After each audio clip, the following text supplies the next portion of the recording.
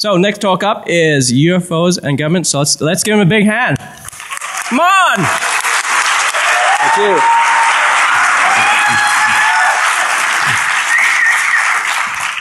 Okay. 18 years of DEF CON. It's a long time. And you're supposed to do the politician thing like, oh, hi, Mark, you know, and no babies here. They're DEF CON kids. This talk is going to be tweaked for the DEF CON context because I want it to be not only what it is, and I am completely out of the closet now on the subject of ufology. You had to be careful along the way. There was once a reporter, columnist of the Washington Post, who called me up and said, what are the companies you've worked for? I love reading your stuff. And I told him some of the bigger names, you know, the ones you float. And then the column appeared, and it was really kind of about how crazy can you be before companies like this will stop hiring you. This could have a powerful impact on your career and your life when all you have is your word and your reputation. So I met him in Washington. We had lunch. And we discussed the implications of that. And he had gone over the line a little bit by misinterpreting something I wrote about ufology and about a friend at NSA, who I had quoted directly without approving what he said as accurate. He had said, they're here. They're here. Now our task, he said, is to figure out how they got here. And then he starts speculating, and I said these were speculations, and that's what was reported as if I had said it was fact. We don't know. We don't even know what they means, and this book, UFOs and Government, A Historical Inquiry, is in fact not primarily about aliens or crop circles or abductions or any of the craziness that you have blended truth, half-truth, and flat-out lies on cable TV and in the whole UFO domain of myth and mythology. What it's about primarily is the second word, government. It's about how the government responded to a phenomena which compelled them to respond by its ineluctable manifestation in their faces, and the reports from credible people beginning in World War II, which is when we kind of mark the modern era, because there had been reports many years prior to that and in the last century that sound suspiciously like UFO reports did in the middle of the 20th century and forward. But we could no longer ignore them because of the military imperative. And as I will try to show in an adumbrated or brief way, the national security concerns that the phenomena raised for them after World War II, when the national security state was in fact just beginning. The OSS migrating into CIA and many other instantiations, and the kind of world in which we live, which is now getting some publicity because of the Snowden affair, as we call it, is the world that was really beginning then, and how the government responded to the phenomena, set policies, deliberated, argued, competed within its many different parts, because there's no one government. There was CIA, and there was Navy, and there was Air Force, and there was the executive branch and the White House, and all kinds of competing points of view trying to deal with this thing, which challenged people in a complex and puzzling way, and above all, would not go away. So they had to respond, and the way they would choose to respond, you will see, even though I can only hit the highlights, because our book is 600 pages, and it has nearly 1,000 citations in it. It is the only book on the subject recommended by the journal Choice, which does that, for all academic and university libraries, because it is an exception to the dreary field, which is not as painstaking, as rigorous, as academically solid as this team effort was, which took 5 years to create. I'll say a little bit more about that. But you will see that what was said about the phenomena was very similar to what Clapper said to Congress a few weeks ago under questioning when asked if we vacuumed up or collected the communications of the American people.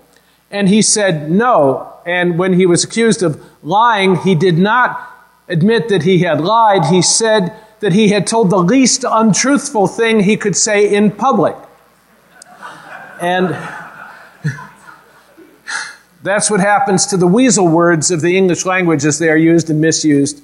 and intentionally used for deception and disinformation. The fact is he lied. By normal human standards, those of us who live out here, we outsiders out here, some of you are insiders, so you know more intimately what I mean, but you can't say that you do, so you will act like outsiders out here for the purposes of this talk. Right? So let's get to it. First of all, I want to acknowledge, too, that DEF CON has shifted in the 18 years I've been coming and speaking here. There were a few hundred.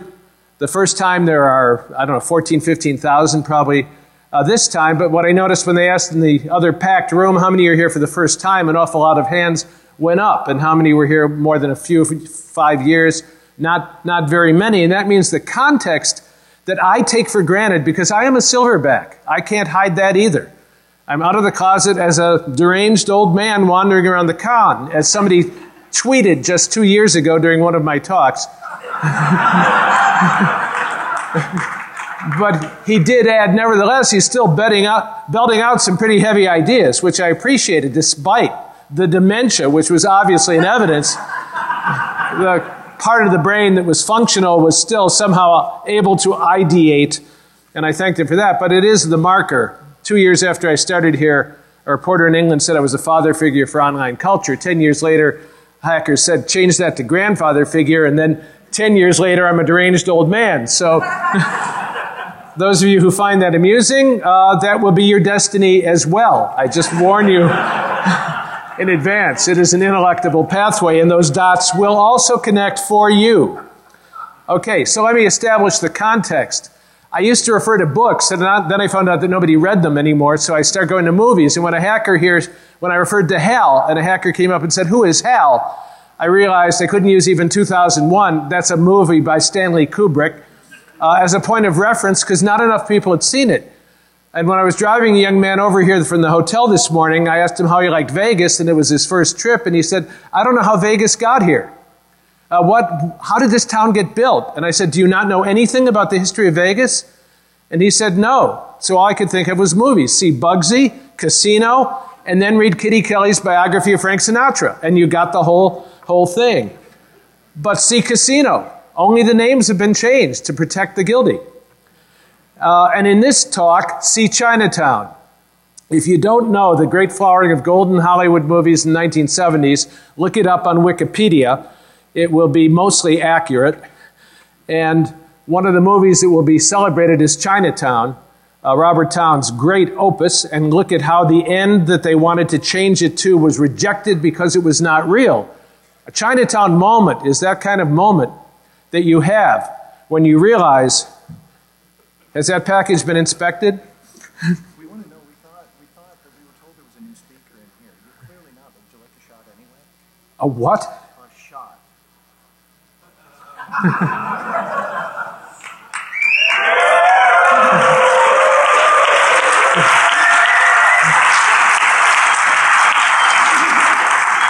At my age, it goes too quickly to the brain. I better not. But, all right, well. But thank you for offering. I appreciate it. Okay, let's get into the talk. Chinatown moments are moments when you realize things are not what they seem. They really are not what you thought they were. You may think you know what you're dealing with, Mr. Giddis, said Noah Cross, the embodiment of evil, but believe me, sir, you don't. And there are moments, and this is the silverback part, as I have aged, where you wander into those zones of shadow and annihilation of the belief system you have built, which is a more optimistic one about how things actually work.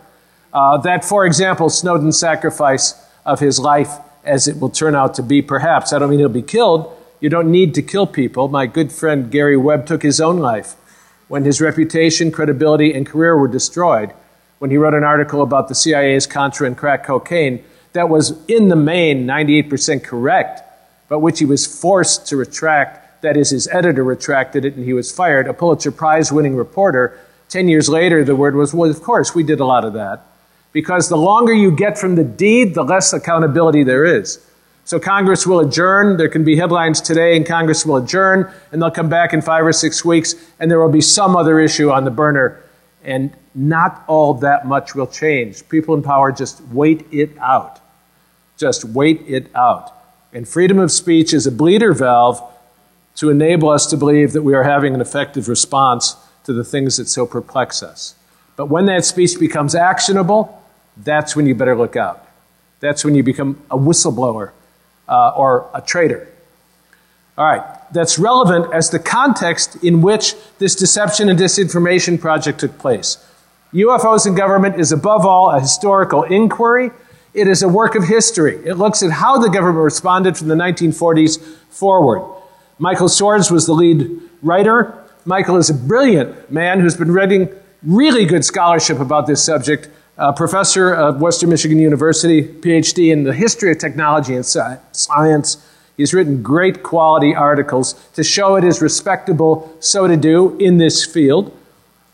Michael was the lead writer. I was invited to join this project, I think, by a wing and a prayer. Just the details don't matter, but I found myself in the group that thought it was going to plan some white papers and wound up planning this entire book, and it took 5 years to put the book together. After we met, we didn't meet again until the book was complete. It was all done over the internet. Chapters would go to and fro. There's no chapter allowed to this one or that one. We all participated in the creation of this 600-page historical record. The top three names you see, Claus, Vincente, and Bill, are experts in their own countries. Claus in Sweden, Vincente in Spain, and Bill in Australia, where they have been for many decades. Barry Greenwood pioneered in the use of Freedom of Information Act to get documents from the government that it claimed did not exist and which did exist. He did that in the 70s when he had a chance. He knew in 1980 when Reagan was elected that that was the end of FOIA, as in fact it is. I've had friends both at FBI and Interpol tell me, well, you're never going to get what you request because we file it under different names in other file folders, so we can tell you honestly there's nothing in that file because it's cross-referenced under different codes. So it's not going to work the same way anymore, and also you'd be charged, what, $10 a page to duplicate 8,000 pages. I was included by sheer good fortune. Jan Aldrich is the head of Project 1947, which you can find on the web with an awful lot of documentation, former Army intelligence man who kept us honest. If you look at the book, there will be a signing, I'll just say that afterward at the vendors thing, but the book is available in print or as a PDF file from Google Books, but not for pads or Kindles. Jan kept us honest. We were drawing all of the organizational charts and communication systems because he would say, no, this one doesn't talk to that one, he talks to that one. And so we had it all documented and correct. Steve arranged for 1 million permissions and didn't include the pictures for which we couldn't. It's full of photographs of people and things. So that's what the book is. We're proud of it. We're proud of it. And I can speak of it with such pride because it was everybody else's work that made it such a splendid achievement. First, let's start with what a UFO is not. Tabloid, UFO fires on Louisville, Kentucky police chopper, 2 cops survive. That is not what we mean by the word UFO. People project what they think we mean onto it, aliens, this and that. That's not what we mean. We mean an unidentified flying object. But, to our knowledge, they did not fire on Louisville, Kentucky police choppers. And to our knowledge, as this man claimed, space aliens drained my blood, then filled my veins with a mysterious yellow fluid, says shaken steelworker. Indeed, a steelworker or any of us would be shaken by having their blood drained and replaced with a yellow fluid, especially if it's a mysterious yellow fluid, the purpose of which we just do not know.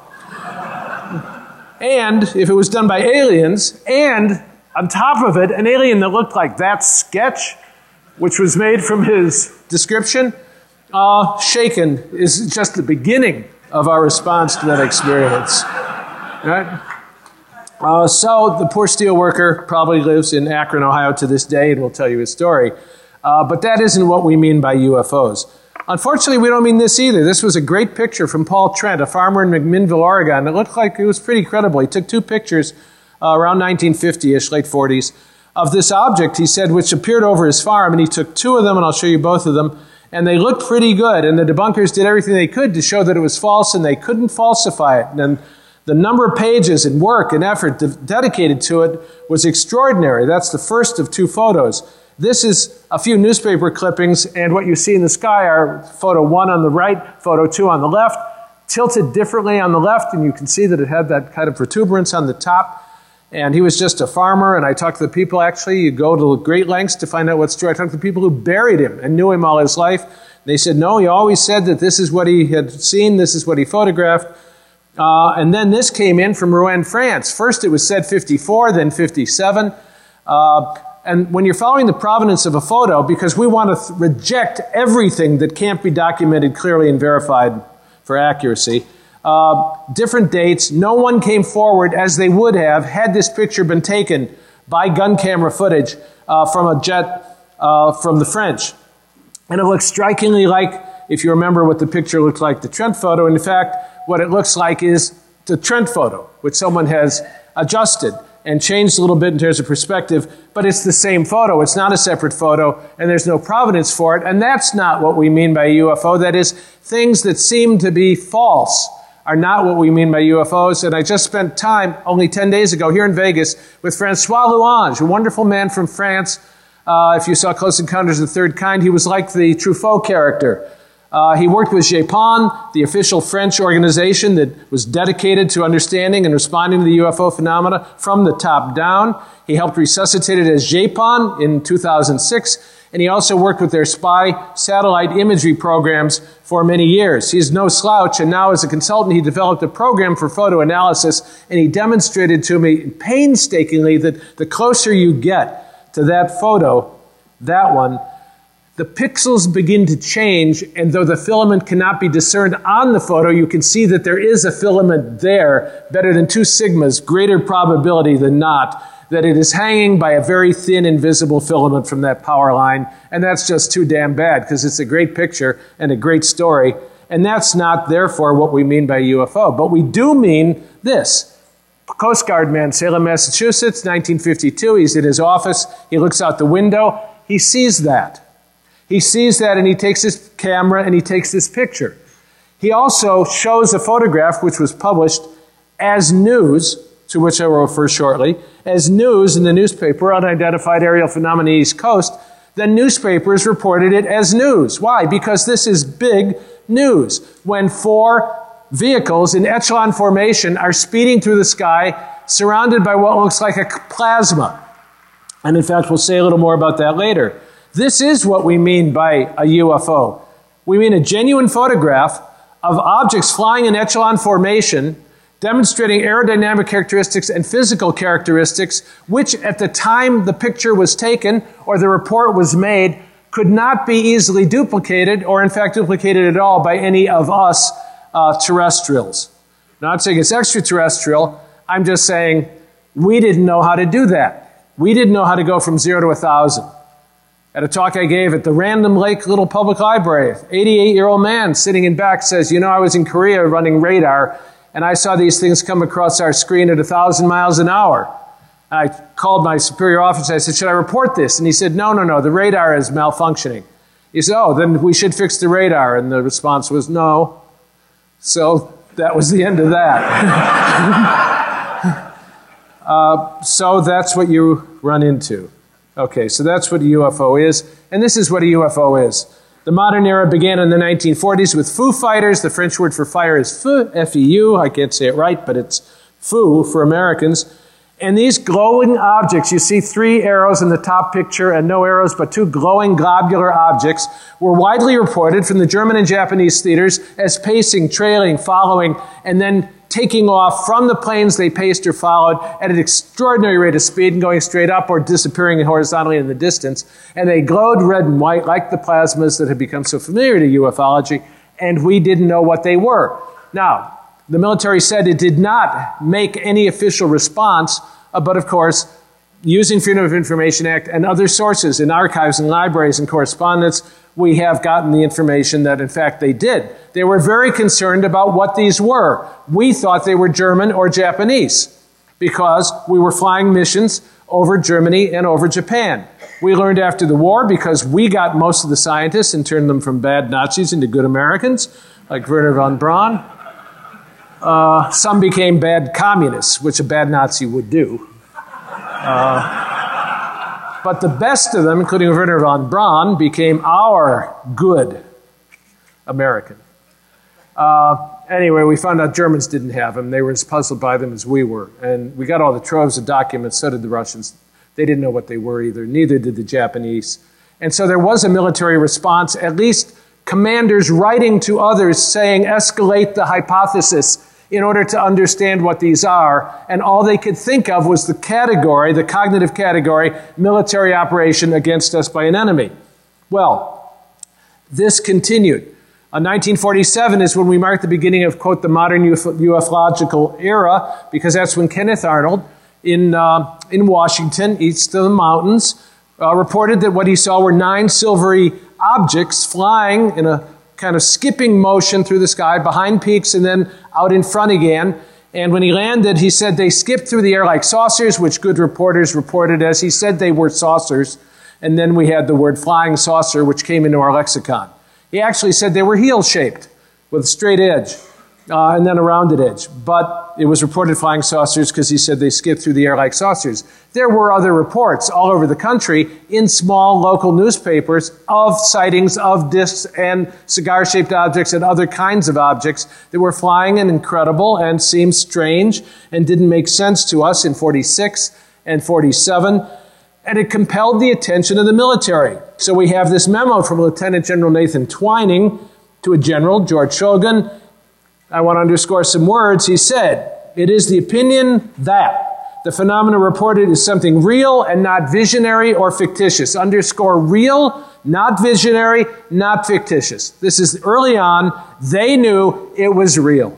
Why? Because not only people but sensors like radar detected the objects in a consistent way which showed consistent characteristics, and because credible people, as we'll hear in a minute, saw what they called incredible things.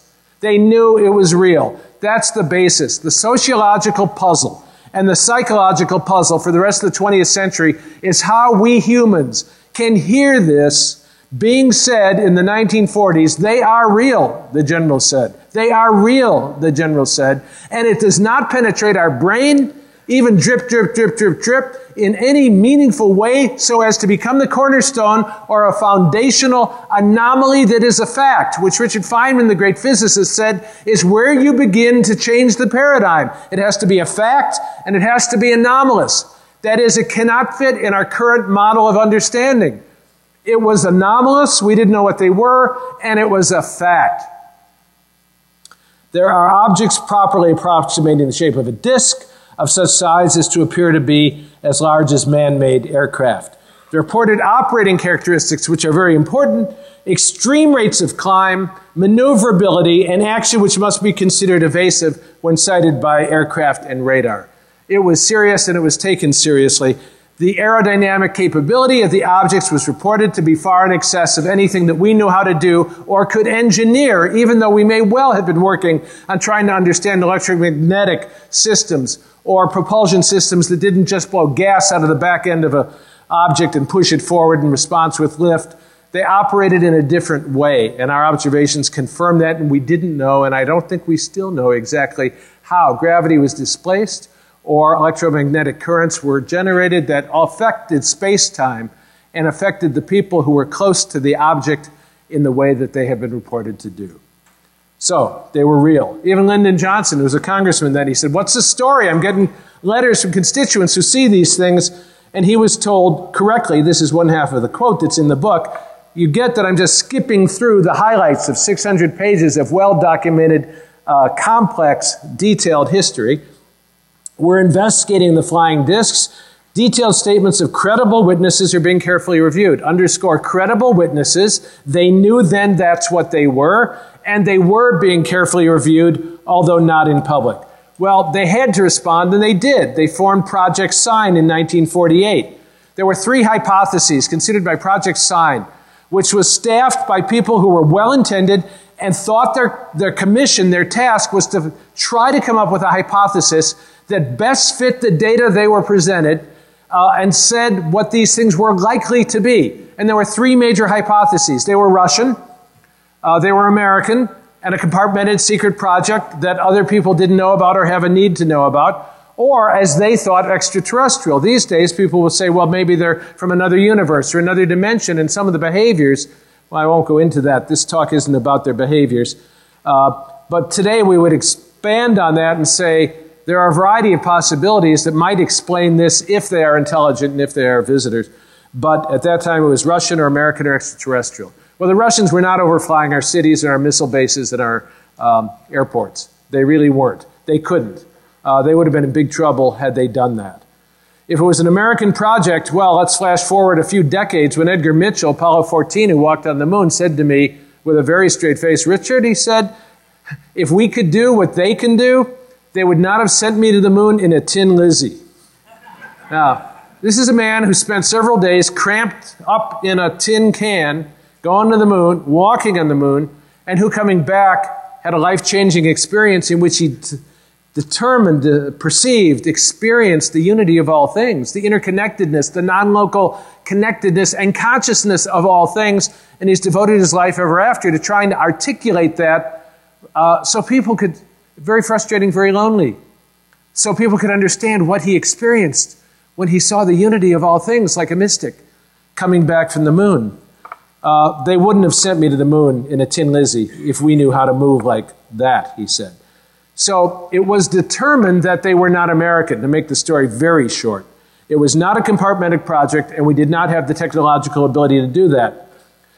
So the third hypothesis was the most likely, the least unlikely hypothesis that explains what we are looking at as data and evidence is the extraterrestrial hypothesis. They wrote an estimate of the situation, which is what you did in that domain, and sent it up the chain of command to Hoyt Vandenberg, the general at the top. He responded appropriately by saying, I refuse to accept that. Knocked it back down. It went back down the chain of command. Project Sign was disbanded, but they had to do something more, so they did Project Grudge, the name of which signifies the attitude of the people in it, who now knew clearly, because when your commanding officer says, I refuse to accept the likely hypothesis that explains the data, then you know your task is to come up with a hypothesis that is probably much less accurate than that, and therefore just spin your wheels, kill time, have lunch, take long naps, and come up with something. Well, we don't have the estimate of the situation. There is one copy. It's kind of like the end of Raiders of the Lost Ark. It's hidden in a warehouse somewhere. But we do have the report of Ruppelt, Captain Ruppelt, who was one of the first head of Project Blue Book later on, that it existed and what was in it. And it was that hypothesis, and that's what was rejected. Well, Project Grudge had a different attitude, and they came up with this. Look at this press release. Evaluate it for yourself. We have investigated and evaluated blank, that is, whatever is reported to be occurring, and have found nothing of value which would change our previous estimates on the subject. You know, and we had Mimeo machines then, not digital. So you crank out this press release, distribute them to all people and bases, and when anyone reports anything like an unidentified flying object, fill in the blank with the name of the incident and say it's been investigated and it's nothing. That was just an expedient response. Some were unhappy, like General Cable. He said, what the hell do I have to do? Actually, he said, what do I have to do to stir up action? Anyone can see we do not have a satisfactory answer to the saucer question. I want an answer, and I want a good answer. In other words, the government is not just one thing. There were people who looked at the data and knew it was real and not fictitious and had read the data and wanted an answer. And of course, the problem was that they didn't have an answer. They didn't know what it was. They didn't know what it was doing or doing here. And above all, this is critical, they wanted to know if it was a threat. Because if it was a Russian thing, it was a threat. Well, it wasn't Russian, but is it invaders from Mars? Are they going to eat us? Is it Plateau come down to tell us to get rid of our nuclear weapons? Going to stop the roller coaster from going for 20 minutes to get the attention of Earth? It's not doing any of those things. What kind of a threat to our national security might this be? Post-World War II, Europe is in rubble. The Marshall Plan is being cranked up as a way to reconstitute Europe. You guys are kids and don't remember that Europe was destroyed by World War II. It was like Syria today. And the Russians were cranking up the Cold War. We were engaged in a new kind of battle. The Iron Curtain had descended across Europe, et cetera, et cetera. In the light of those concerns and the paranoia and anti-communistic, not just paranoia, but realistic concerns that we had in those years, whether or not an aerial phenomena of this sort was a threat was a very important thing, and it was primarily what they looked at. What is the national security evaluation of this phenomena and these incidents? Well, some still claim they were a mirage, but let's flash forward again, skipping ahead, 1952, a significant year. Do you fire on a mirage? Do you fire on a hallucination? Quote, we quote, We have quotes around and footnotes and documentation for every damn thing in the book. There is nothing speculative. It's from the government's own documents that for 50 years, this dedicated, one would say obsessive, compulsive team, and do you know anyone who's interesting who's not obsessive? Certainly not in this con, right? 52, at a distance of 130 miles, the quote goes, northeast of Washington, D.C., relevant. In a minute, 3 different Army radar units detected an object at 18,000 feet. Strong signal, not an inversion, not a bogey, not a blip that wasn't explained. It remained stationary on radar for 30 minutes and then began to move, and by the time it reached the end of the scope, as I alluded, it was going 1,000 miles an hour. Our report went all the way to the Pentagon, and the order came back. If another came in, fire on it. After that first night, we loaded our 99mm anti-aircraft guns. Unusual to do in a populated area. You don't hear them going off over Nellis right now or over downtown Las Vegas or the Strip. We don't fire those kind of guns over populated areas at nothing. We scrambled F-94 jet fighters from McGuire Air Force Base. They didn't see them again. They didn't fire. But they were ready to engage in combat, not with a fictitious object, but with a threatening object, because it invaded the airspace which the Air Force was commissioned to protect and defend on behalf of the American people, and it had a lot of investment in having done so during World War II to an extraordinary degree. So this was really a threat and a challenge to everything, to groupthink, to ego, to institutional mentality, everything legitimate and maybe not as legitimate as well. But I said that was June 1952. In July, Washington, D.C., very famous in the cycle. 8 days over Washington, D.C., so many objects appeared so often. They were seen by multiple pilots. They were seen by multiple witnesses on the ground, and they were tracked by the air traffic control stations on radar in multiple ways. So multiple witnesses, all correlated to the same points and the same objects, and fighters were scrambled and chased them and couldn't catch them. Except one poor guy who was chasing one, and then instead of fleeing as they do, they just play cat and mouse, it came back toward him. And when he looked around, another one was coming back toward him from this side, another here. And when you look at the radar screen that is replicated by the transmission, by the transcript of the conversation with the air traffic controller, you see his blip here, and you see a circle of closing blips around him. And he said the equivalent of, holy smokes. What?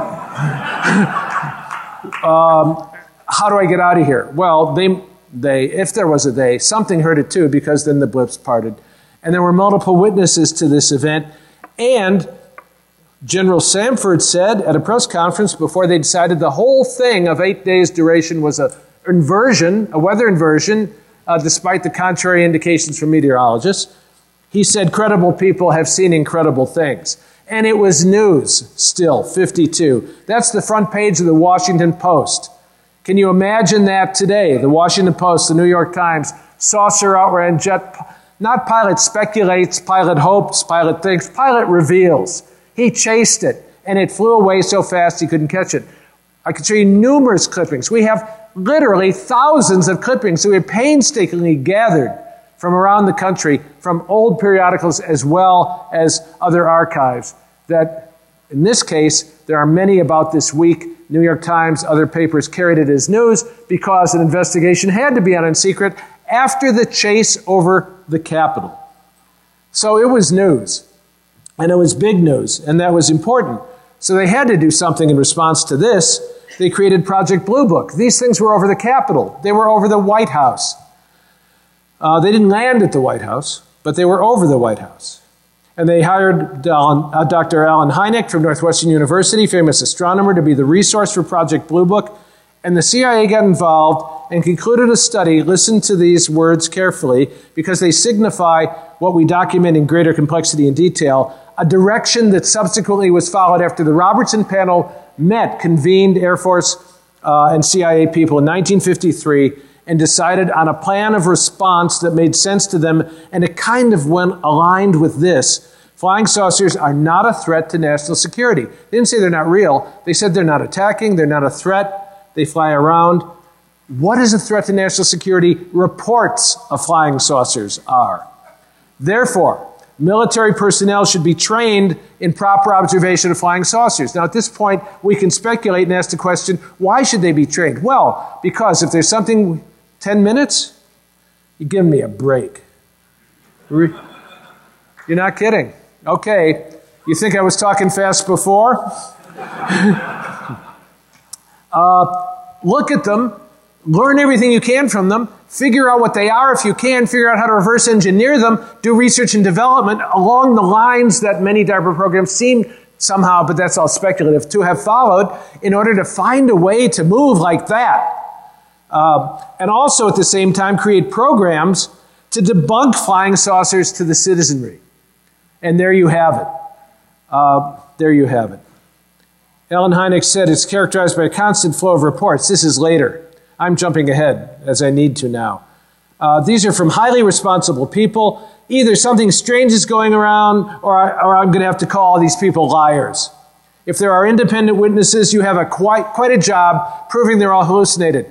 Hynek began a skeptic, and as the reports came in, and as he did on-the-ground investigations in detail, like with Father McGill in Papua New Guinea, an extraordinary case, or Lenny Zamora in Socorro, New Mexico, an extraordinary case, he came increasingly to be convinced exactly what he says here. These people are not lying, they're not crazy, something's going on, and it's global. 150 countries. It is global. It is reports in the same level of detail, same idiosyncratic detail, same granular detail from all over the world. And as a friend of mine at NSA who wrote a paper that was disseminated through the agency said, what's funny in America is not funny everywhere. What's funny for 1 year isn't funny for 50. And they agree in the small details from all over the world.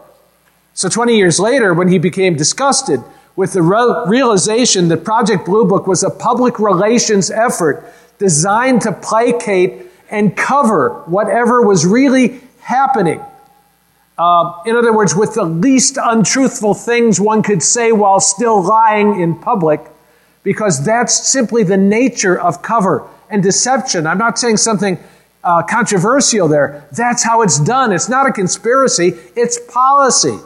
And the people who form the policy, yes, they meet in rooms, but it doesn't mean I'm a conspiracy theorist or they're conspirators. It's the nature of the national security state with the degree of secrecy that we have now and the high degree of classification and the necessity, therefore, when something is believed that it should be covered appropriately, and a lot of people think they made the right decisions to decide this in light of national security concerns, then you do say the least untruthful thing you can say in public while still maintaining the cover story. But this is what it does to the public, and that's why people are so disoriented by the revelations about what we are doing at a government level. The public, he said, was placed in the role of the enemy, against whom counter-espionage tactics must be employed. From my experience, I felt those in charge considered people who reported or took a serious interest in the UFOs and just wanted to know about them, like me, schmucks like me, what's going on the planet. They were enemies. Just as today it is very difficult to distinguish patriots from whistleblowers, from terrorists, from religious zealots, from concerned citizens, from journalists. They all behave the same way. It is allegiance, perceived allegiance, that determines whether or not they're an enemy. A hacker is simply a hacker. I mean, I've defined it correctly, I think. A black hat hacker is a hacker who knows when to lie. A gray hat hacker is a hacker who knows when it's appropriate to, well, fudge the truth. A white hat hacker is a hacker who put the truth down somewhere and can't remember where he left it. You know? It's just what it is. So what is a UFO? Have to do this quick. Herman Oberth. Von Braun, who I mentioned, for this reason, his mentor in rocketry looked at, he says here, not 3 or 4, but 50 radar measurements from Air Force and Navy jets. These are from handwritten notes that we have from a lecture Oberth gave in Germany. They can't all be so inaccurate. What was he talking about that he said was legitimate? He was speaking of extraordinary speeds and maneuvers. And if you ask what those were, he said they fly in this way. You can look at the details later. In sunlight, which is brighter than the objects themselves, they glitter like metal. They're dark orange and cherry red at night. If they don't need much power, when they're suspended, that is hovering, then they don't shine much. But if they start really moving, shining brightens. They turn yellow, yellow, green, green like a copper flame, and in a state of highest speed or acceleration, extremely white. Is that arcane or mysterious? No, according to Paul Hill, who wrote a wonderful book. He was at NASA for many decades. He was fascinated by UFOs, having had his own sightings. He was allowed to collect whatever data and information and stories he could undercover, because NASA's official position is we don't investigate them and they don't exist anyway. But he was allowed to do that, and his book was published by his daughter Julie posthumously as Unconventional Flying Objects, a scientific analysis in which he spells out as best he could, with his limited ability but supreme knowledge, the physics of what had been observed by him and by others. 5 minutes. Okay. And in the chapter on illumination, he correlates photon energy with the corresponding colors, exactly as Oberth described, exactly as many, many people have described from clear observation. They come from energetic ionizing radiation generated by the UFO, which ionizes the air, red and orange, the least energy, as you just heard, then blue, blue and white, white and blue, corresponds to a strong radiation peak, etc., etc. In other words, people are corroborating and correlating data, and they are making sense of the same thing. During the 1950s, Project Blue Book always explained away everything except those it couldn't. And then those were listed as unexplained and treated separately, as if they didn't count. The Air Force has a wonderful manual that it issued in the 1970s to the Air Force cadets at the United States Air Force Academy. It had one chapter on UFOs. About half of it was cases of unexplained, unidentified objects. And they made the statement in the discussion section, and I'm paraphrasing, but this is what they said: the uncorrelated data strongly suggests that we are being visited by 3 or 4 civilizations. Let that in. And then when people got wind of this chapter, somebody was realized to have made a mistake. The book was retracted, all were pulped, a new edition was issued, the last chapter was rewritten, all the cases were removed, and the statement was made there's nothing to it. But we think it's interesting for cadets to consider anomalies because it challenges their thinking. But they said 3 to 4 civilizations are likely visiting based on reports. But there are other cases like the RB-47 bomber, numerous events in the 70s, a wave prompted a need to have it done scientifically, and the Air Force was sick of this because it couldn't deal with it. And they appointed the Condon Committee at the University of Colorado. Our biggest and one of the best chapters in this book is the detailed work Mike Swords, the expert on the Condon Committee, has done to show the politics of how that reached its conclusion. I have to jump ahead to the conclusion. 1,500-page work, including numerous cases that were unexplained and unidentified, and then one chapter, the only chapter Condon wrote, without consulting his own 1,500 pages of work by his committee, and without doing any of the field investigation, in which he concluded there was nothing to it and no reason to be investigating them any further. And the Air Force, as intended, heaved a sigh of relief and said, we're out of the business of UFOs. They are not going to investigate anything anymore. And you'll get a boilerplate letter from them if you report something. We don't do this, call your police.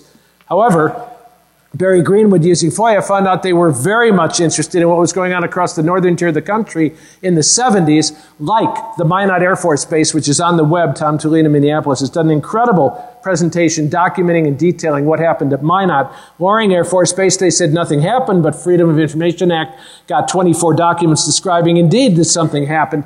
And across the whole northern tier, from Pease all the way to Malmstrom in Montana, remarkable events took place, to which I merely allude and encourage you to do your own thinking and do your own research and find out what was going on, because the manner of dealing with it was to debunk, to ridicule, and demean. How did they do it? How did they do it? A friend of mine at NSA teaches on deception. It's the 3 legs to the stool. Illusions. Create illusions that people believe are real, and reinforce them through media amplification. Create distractions, misdirection, like a magician. If somebody sees something, well, all right, it's there, but just make them look over here. A friend of mine who I met here works at NSA as a contract employee, looked for correlation between scandals among celebrities and important events that needed to be hidden in newspapers. He found a better than chance correlation. It troubled him. Why was Paris Hilton let out of jail early? And then he looked and found something about Iraq on page 22. Paris Hilton was the headline. Now, it's not that simple and that easy. But the media is complicit at best, or worst, cooperative at best, complicit at worst, in amplifying whatever it needs to amplify, according to the people who feed stories. And that's a whole other talk that I'd love to do sometime on how we appointed ourselves the Ministry of Culture, the CIA did in the 50s and 60s, and what they did around the world with the wholesale creation of newspapers, magazines, and periodicals in order to make them look independent so that different points of view could be articulated and then magnified and then repeated by other magazines, which they also influenced their own. Things are not what they seem. They really are not what they seem, and that too is documented. Other cases continued. I refer you to the Tehran case. We have a document from the Defense Intelligence Agency describing the dogfight. It's fascinating reading. The Big Alaska airship is also fascinating. You're about to tell me that I'm almost done. Okay. It's recommended for inclusion in university libraries because it's an exception. 1,000 citations, 600 pages, the history of the government's response. We don't say anything about aliens or origins, but we do think you're smart. And if you see the nose of a camel inside your tent, guess what might be attached to it outside the tent? Read this book and other credible work, which is referred to on my website.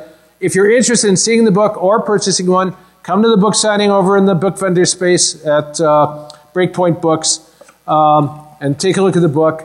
And we're not doing Q&A rooms anymore, but I have business cards. Anybody who wants to contact me, talk about this or any of the other things I've done or said for 18 years, which is a lot, take a book. Its website is themeworks.com. Contact me. I belong to you. My life is an open book, kind of. And I'll be glad to talk about this or any of the other relevant details. Thank you. Thank you.